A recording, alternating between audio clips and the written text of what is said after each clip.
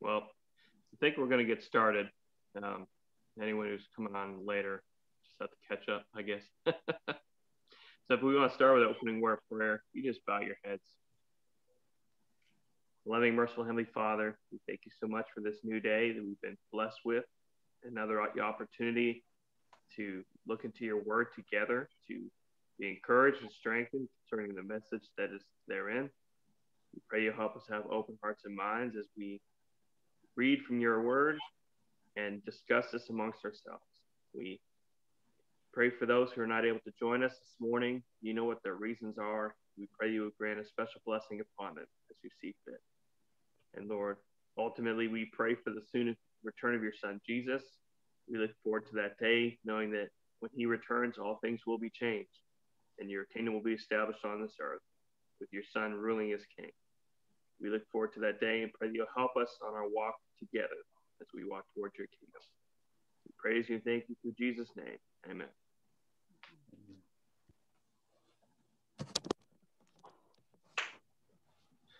Alrighty. So for anyone who wasn't here last week, we've picked up at verse 22 of Hebrews chapter 11. Some of the things we looked at last week, we considered the act of faith that was mentioned in Hebrews 11 for us concerning Joseph. We looked at the background of his life, considered why this incident was recorded in the chapter. We then moved on to a consideration of some of the acts of Moses. As you notice, there's quite a few verses throughout this chapter that focus on Moses specifically, that start from the beginning of his life, focusing on the faith of his parents, and then moving on through different stages of his upbringing. Part of it being with the daughter of Pharaoh within the Egyptian courts, and then when he's come to this realization that the things that are around him are temporal, meanwhile there's something eternal in store for him, through his connection to the promises made to Abraham, Isaac, and Jacob. And I think the underlying theme that we looked at last week was the fact that the people we considered, they did the right thing despite possible consequences that could have come their way or did occur in their life. They did this despite those difficulties that they faced. We looked a bit in the book of Daniel, and there was quite a bit of discussion last week about how fear came into play and the different kinds of fear that we saw, the fear that the midwives had, how they didn't fear Pharaoh's command, but they feared God instead. And also looking at Moses, the faith that Moses' parents had, and how, ultimately Moses took hold and was developing his faith,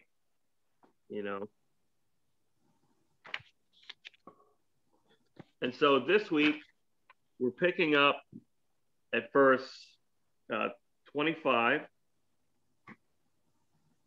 Again, we're still getting into Moses some more. And like I said, the last thing that we really brought up was that, throughout their trials, they chose to do what was right, even though there were consequences. And we're going to see that theme continue to play out in the next few verses we're going to consider this morning. One of the points I really liked last week that came out a few times was that instead of, enjoying the pleasures of sin for a season or the riches of Egypt, it really brought forth how Moses, forsook those things, just like, we shouldn't put a lot of emphasis on, material blessings that we have for those temporal things versus, the promises that through Christ we too are attached. So I'm just going to read Hebrews 11, verse 25, just to start off. And it says, choosing rather to suffer affliction with the people of God than to enjoy the pleasures of sin for a season, esteeming the reproach of Christ greater riches than the treasures in Egypt, for he had respect unto the recompense of the reward. And so turn with me to 1 Peter chapter 3.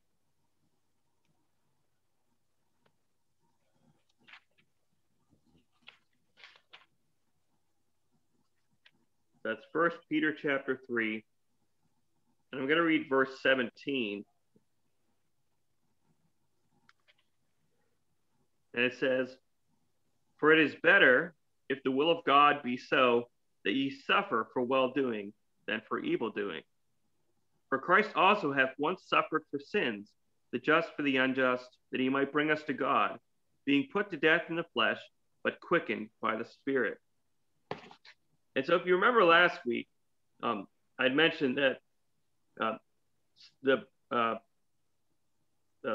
prophet Stephen, when he was before the religious council, he spoke highly of the faith expressed by men of old, like Moses, in Acts chapter 7. And we're going to be jumping all around. We're going to be looking a bit at Acts chapter 7 because it connects really well with Hebrews chapter 11, especially the verses that we're discussing this morning. And so he notes in Acts chapter 7, verse 17, that despite Pharaoh's decree of death, the children of Israel grew and multiplied according to the promises made to Abraham. So turn with me to Acts chapter 7, and we're going to read verses 17 through 20. And Sister Kathy, if you could read that. So that's Acts chapter 7, verses 17 through 20. And of course, if anyone has any comments or questions, feel free to interject at any time.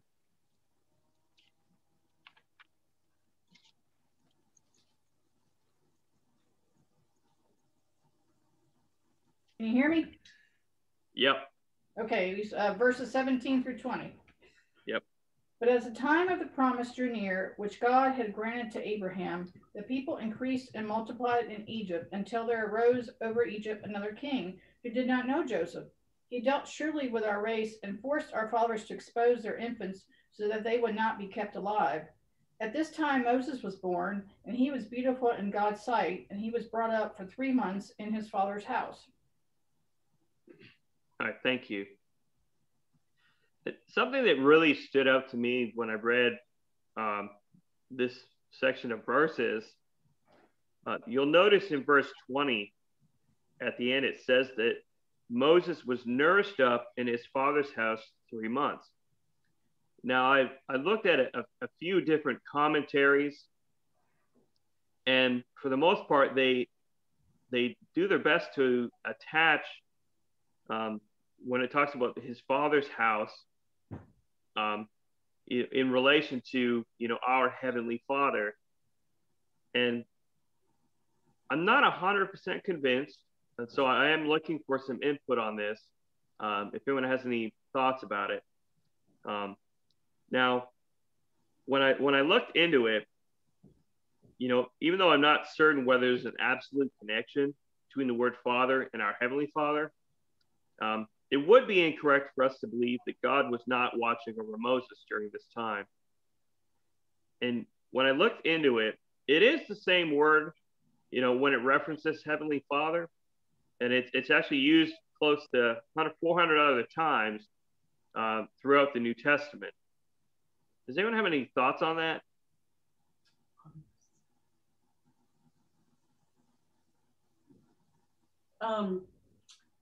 I don't really understand what you're asking. So when it talks about Moses being nourished up in his father's house 3 months, do you think that's a reference to just pointing out that God was nourishing him, or do you think it was,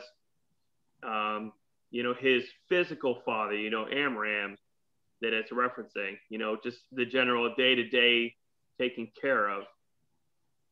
I always thought it referred to his mother nursing him, like nursing him for 3 months before she turned him over to Pharaoh's house.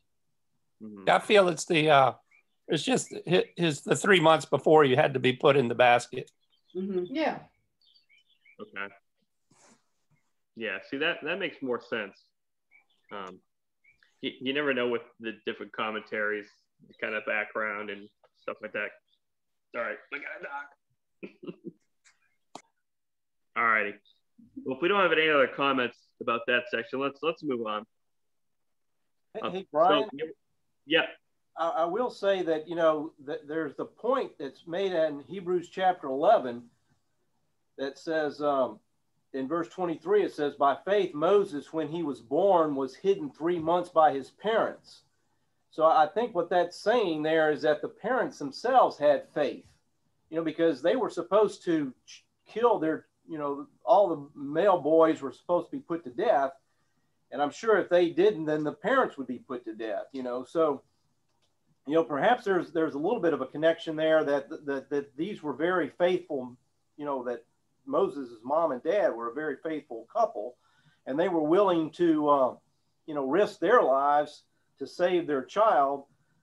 And so, perhaps there's some kind of a connection there between the father's house and the faith of the parents. Because they certainly showed faith by hiding him for 3 months, because they put their lives, in jeopardy by doing this. And then, they named him Moses, which is to, I think they were supposed to cast the child into the sea, and Moses means to be drawn out. So, they showed faith by naming him that rather than throwing him in the water, he was going to be drawn out of the water. So, I think you can see that they have a tremendous amount of faith. And then in 3 months, they put him in that basket and put him in the river and kind of put him in God's hands. And so, I think there may be a little connection there. Mm-hmm. Yeah, that makes sense. All right. Thank you for your comments. Was it the original parents that named him Moses, or was it the princess? This is a princess. Yeah, I was trying to remember that. Oh, yeah, you may be right. Yeah, because there was a point made that either she didn't change his name to an Egyptian name, or it was. I'm trying to remember exactly who named him, but I believe it was the daughter that named him, because she referenced having drawn him out of the water. Because remember, he had found him when she had gone down to the water to bathe. Yeah, you're probably right. But it refers to them as that they saw that he was a beautiful, in the King James. I think in other translations it says he was a proper child.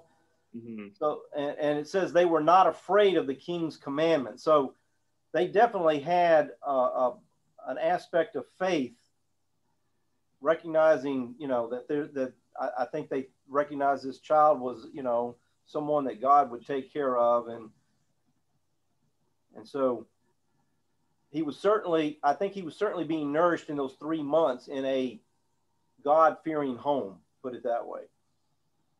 In Exodus 2:10, that is when the Pharaoh's daughter named him. She called his name Moses, and she said, because I drew him out of the water.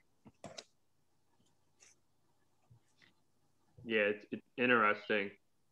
But correct me if I'm wrong, but Moses is a Hebrew name, so it's interesting to me that an Egyptian would give a child a Hebrew name, other than the fact that she recognized it was one of the Hebrew children right away. I think the word Ramses is the same root. It's really Ra Moses, but it says God Ra in front of it when I looked it up years ago. Oh, that's fair. Well, didn't she give the child back to his mother to raise, to nurse? She till he was weaned. His sister, Miriam, was following it, remember? And Miriam ran up and said, I believe something like, you know, she knew who the mother was, and she allowed the mother to raise it. And that was a blessing given to her that she was allowed to take this child through the first months of its life like that. God did not leave that family destitute of knowing that child. There was no secret that Moses was a Hebrew, like Hollywood makes it. It was very well known he was Hebrew. So, yeah, because she didn't have to give him back to the daughter of Pharaoh until he was weaned. You know, which could have been a significant amount of time. He looked out on his brethren. Alrighty. Well, let's continue moving on. So Hebrews 11 verse 24 highlights Moses' act of faith that he refused to be called the son of Pharaoh's daughter. This wasn't something that is recorded as being an immediate thing. It notes in the verse that it occurred when he had grown in years. And, you know, once again, Stephen in Acts chapter 7 in verse 22 mentions specifically that Moses was learned in all the wisdom of the Egyptians. So at this point, he had been indoctrinated with the mindset and knowledge of the Egyptians. And so he was faced with a life-altering choice. You know, when he decided to remove himself from this what we would look at as being like a very good situation in terms of he was well supported. He had access to, you know, innumerable amount of wealth and support and stuff like that. And so Moses' choice is recorded for us in Hebrews 11 verse 25, where it says that he's choosing rather to suffer affliction with the people of God than to enjoy the pleasures of sin for a season. And so Moses purposefully chose to suffer affliction and rejoin himself to the people of God. And we're given a little more insight again in Acts chapter 7, verse 23. It says that it came into Moses' heart to visit his brethren.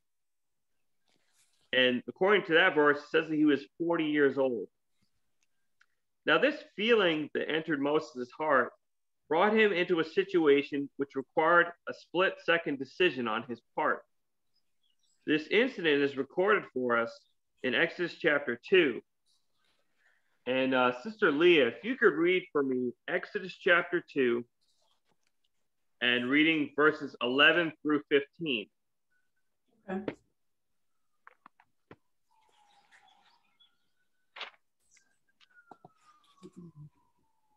Exodus 2, 11 through 15. One day when Moses had grown up, he went out to his people and looked on their burdens. And he saw an Egyptian beating a Hebrew, one of his people. He looked this way and that, and seeing no one, he struck down the Egyptian and hid him in the sand. When he went out the next day, behold, 2 Hebrews were struggling together. And he said to the man in the wrong, "Why do you strike your companion?" He answered, "Who made you a prince and a judge over us? Do you mean to kill me as you killed the Egyptian?" Then Moses was afraid and thought, "Surely the thing is known." When Pharaoh heard of it, he sought to kill Moses. But Moses fled from Pharaoh and stayed in the land of Midian. And he sat down by a well. Thank you.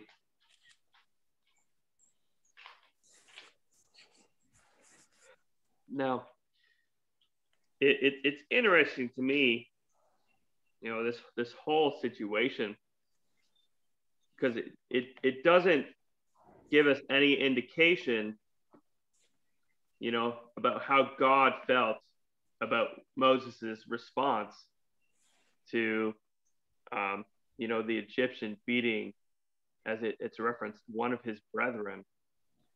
But let's take a look at Acts chapter 7 again.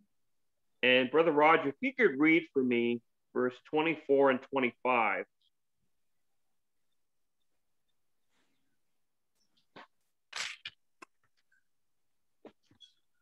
All right.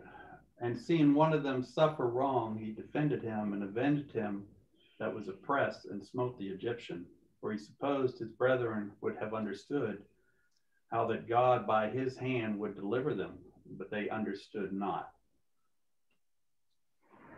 Thank you. See, that's where people. So, from Stephen's perspective, we get to see a little bit more behind the scenes of the process, and the way it comes off in Acts chapter 7. If when we see someone suffering wrong and we react, that's a good thing.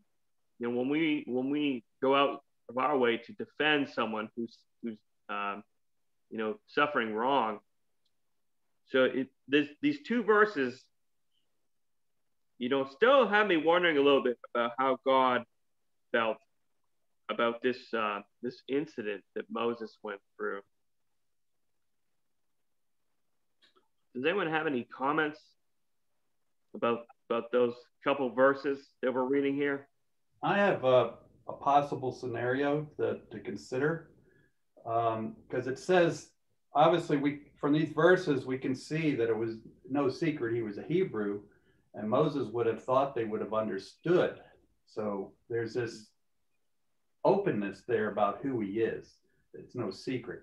Like I say, again, we live in a time where Hollywood portrays it as always a big secret that was covered up and nobody knew, but that's not true. And these verses show that. But consider this here, if they knew, here was a Hebrew in the palaces of Egypt living this lifestyle, and many of them possibly lost their siblings during those years.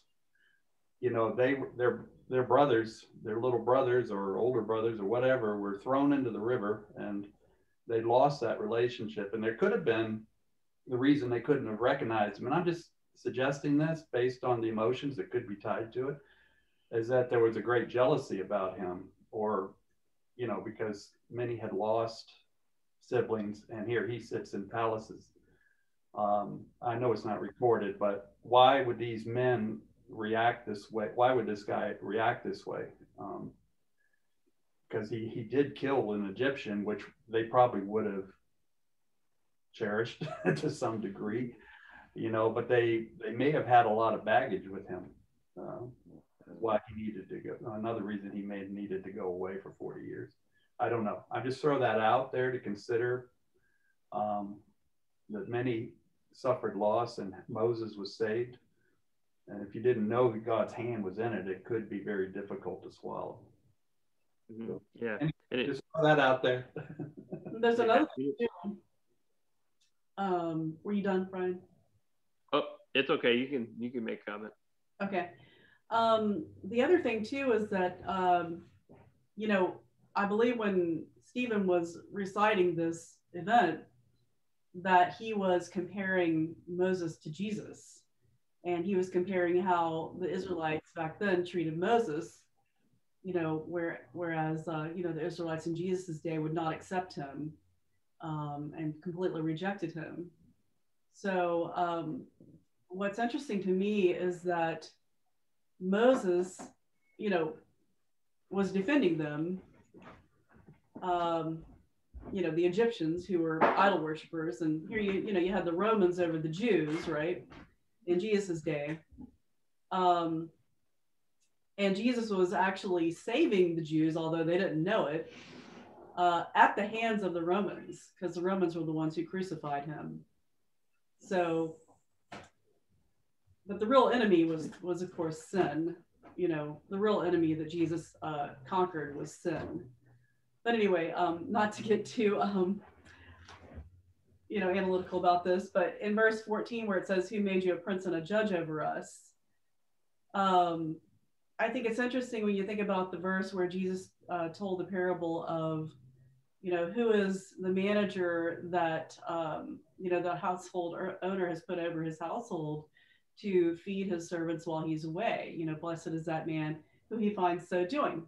But he said, if that man starts to think to himself, oh, my master's a long time coming, and he begins to eat and drink with the drunkards and to beat his fellow servants, that his master will come on a day when he doesn't expect it. And so, here these Jews were starting to beat up on each other. And here Moses, he was a type of Christ. He was the prince and the judge who had arrived among them to deliver them from slavery, and he was the type of Jesus who would deliver us from sin. But they were like unwilling to accept him as their deliverer. So I think it's very similar to our situation. And it was also similar to the Jews in Jesus's day who were beginning to eat and drink with the drunkards and to beat their fellow servants. They put burdens on people that were way too heavy for people to bear. And they wouldn't lift a finger, to hold the burdens up themselves and things like that. No, good comment. Thanks. Alrighty. So when we consider verse 25 and we kind of pick it apart a little bit here, we have a couple words. We have the word affliction. And so the definition of affliction is a cause of persistent pain or distress. Now, imagine for a moment yourself, putting yourself in Moses' shoes, and choosing this path of persistent pain or distress versus, the pleasures of sin. Contrary to that, the definition of pleasures is labeled as being a state of gratification. And now the scriptures hold a vast amount of verses that address this age-old situation that Moses and many other men and women of old faced. Consider the words found in 1 John chapter 2, verses 15 through 17. And if I could get Brother Paul, if you could read that for us. 1 John chapter 2, verse 15 through 17. Okay. Do not love the world or the things in the world. If anyone loves the world, the love of the Father is not in him. For all that is in the world, the desires of the flesh and the desires of the eyes and the pride of life, is not from the Father, but is from the world. And the world is passing away along with its desires. But whoever does the will of God abides forever. And I think this section of verses here really sums up the mindset that Moses was developing. And it also points to the other men and women of old who were given these promises. Now, the Apostle Paul wrote to the Galatians in chapter 5 concerning the fruits of the Spirit. And he writes in verse 24, "And they that are Christ's have crucified the flesh with the affections and lusts." And so it speaks of the mindset that we as believers need to have. Moses had this kind of mindset, as did all those who came before him, as made evident in our study so far. Moses' struggles and his ability to believe in something eternal, instead of focusing all of his strength on temporal things, reminds us of our daily struggle to focus our minds on eternal things to come. The acts of faith that we have read about so far exemplify the fact that faith requires action. Joseph made a point to give his family encouragement concerning the future, informing them about the great exodus that would certainly occur in the future of the children of Israel. And Moses, as we've explored so far, including his parents and the midwives, showed incredible faith and did the right thing regardless of the possible consequences. Turn back with me to Hebrews chapter 11 and verse 26.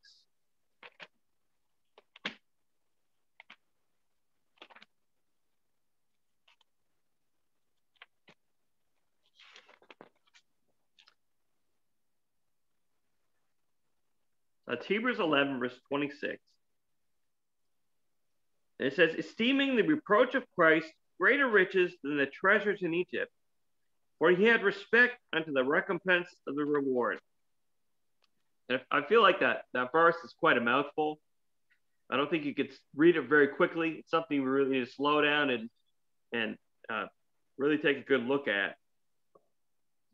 And so we've considered verse 24 and 25. And one thing that stood out to me is that these two verses appear to focus primarily on the acts. So the action that Moses performed because of his faith. And now verse 26 and 27 seem to focus more on the why, the reason behind it. And so let's kind of take this verse apart a little bit. It says, esteeming the reproach of Christ greater riches than the treasures in Egypt. Okay. We have this first part of the verse. And then it says, because he had respect unto the recompense of the reward. So I think it'd be helpful to consider what the word esteem means. And when you look it up online, it's defined as to respect or admire highly. Now Moses' choices that he had made up to this point pointed forward to a belief in an eternal promise. Moses made these choices, like many others before him, because he looked at everything that was available at his fingertips, mainly because of his position. And he said, I don't want anything to do with that.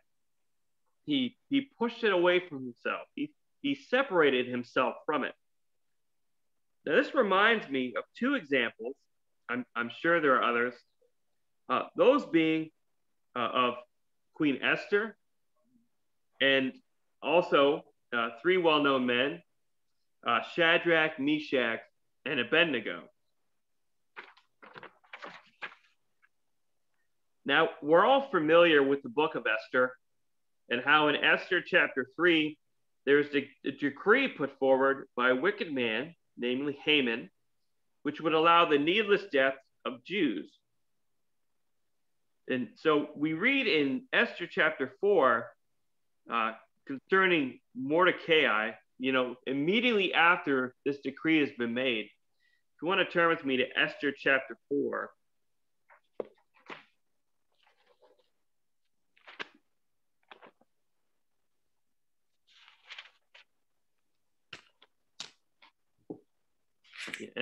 And because this is a well-known story, we're not going to spend a lot of time on it. I just feel like it's important for us to consider other men and women that find themselves in a similar situation. So Esther chapter 4, verse 1, it says, when Mordecai perceived all that was done, Mordecai rent his clothes and put on sackcloth with ashes, and went out into the midst of the city and cried with a loud and bitter cry. And so, because of this, Mordecai is brought before Queen Esther, and he explains what has happened and presents her with what she needs to do. Look at Esther chapter 4, verse 13. He says, then Mordecai commanded to answer Esther, think not with thyself that thou shalt escape in the king's house more than all the Jews. For if thou altogether holdest thy peace at this time, then shall there enlargement and deliverance arise to the Jews from another place. But thou and thy father's house shall be destroyed. And who knoweth whether thou art come to the kingdom for such a time as this? Ultimately, Esther risks her life, and she approaches the king and begs for the lives of the people. A similar situation, Shadrach, Meshach, and Abednego in Daniel chapter 3. Again, a king who doesn't know God agrees to this decree. King Nebuchadnezzar, he constructs an image that he expects everyone to bow down to. And those three men, Shadrach, Meshach, and Abednego, chose to risk their lives and disobeyed the king's decree. Jason Winterland, could you read for us Daniel chapter 3, verse 13 to 18?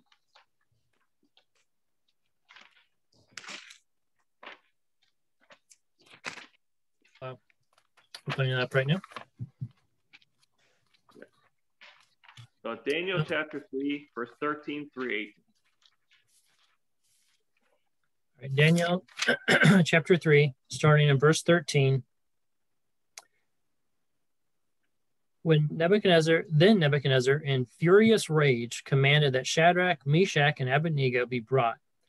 So they brought these men before the king. Nebuchadnezzar answered and said to them, "Is it true, O Shadrach, Meshach, and Abednego, that you do not serve my gods or worship the golden image that I have set up? Now, if you are ready, when you hear the sound of the horn, the pipe, the lyre, the trigon, the harp, the bagpipe, and every kind of music, to fall down and worship the image that I have made, well and good. But if you do not worship, you shall immediately be cast into a burning fiery furnace. And who is this God who will deliver you out of my hands?" Shadrach, Meshach, and Abednego answered and said to the king, "O Nebuchadnezzar, we have no need to answer you in this matter. If this be so, our God, whom we serve, is able to deliver us from the burning fiery furnace and will deliver us out of your hand, O king. But if not, be it known to you, O king, that we will not serve your gods or worship the golden image that you have set up." All right, thank you. So again, we have this continuing theme of men and women, risking their lives ultimately, forsaking these temporal blessings and looking forward to an eternal promise.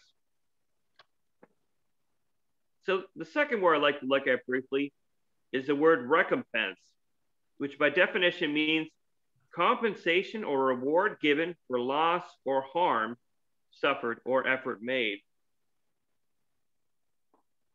And so, as we're well aware, Moses was not able to commit these acts of faith through his own strength.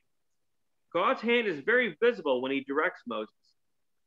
Throughout Moses' life, because of the faith that he had, was able to endure the difficulties. He was able to see him who is invisible. Isaiah 40, verse 31 is a well-known verse that illustrates the strength that only God can supply, both to Moses and other men and women of old, as well as to us, as we wait patiently for his son's return and the fulfillment of the promises in our own lives. Isaiah 40, verse 31. "But they that wait upon the Lord shall renew their strength. They shall mount up with wings as eagles. They shall run and not be weary, and they shall walk and not faint." So we only have a couple more minutes left.